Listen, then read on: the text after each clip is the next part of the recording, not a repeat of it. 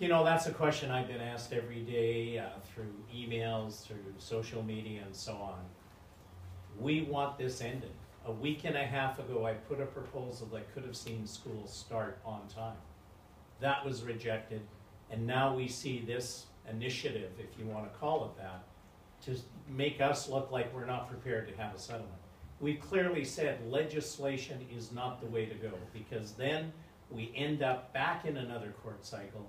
And so I am not going to speculate. I hope that the BCTF asks their members to give their executive the right to suspend their strike, get kids back in class, so that we can actually focus on getting a negotiated settlement. Maybe they'll stop asking you the question every day to actually answer it.